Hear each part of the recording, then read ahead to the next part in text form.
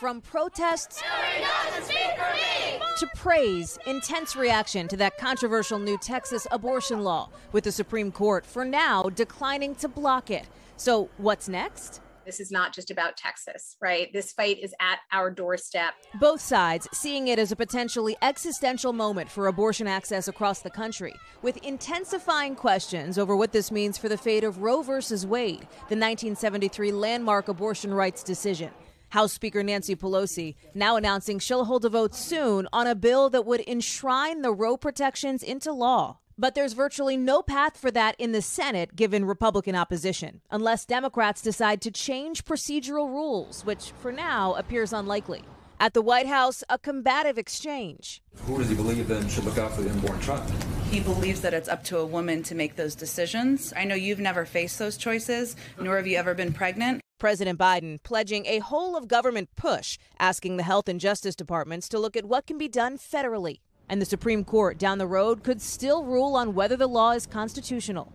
For their part, anti-abortion advocates seem energized, looking to use Texas as a blueprint, with Republicans in Florida and South Dakota already signaling they'll review their laws to see if they can be strengthened. The Texas law, which bans abortions after about 6 weeks and provides incentives to people who sue someone who helps provide an abortion, is crafted to try and make any legal challenge difficult by making enforcement up to private citizens instead of state officials. We do hope that other states will model their laws after the Texas Heartbeat Act.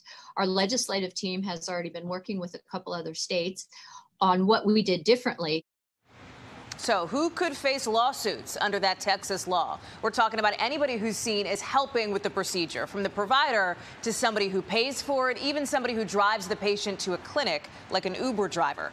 As for the Supreme Court here in Washington, the stage is set next term for a major ruling that could affect protections under Roe v. Wade, with justices reviewing a Mississippi law that bans most abortions after 15 weeks. Tom? They have wide implications as well. All right, Hallie, thank you for that. Hey, thanks for watching our YouTube channel. Find your favorite recipes, celebrity interviews, uplifting stories, shop our favorite deals, and so much more with the Today app. Download it now.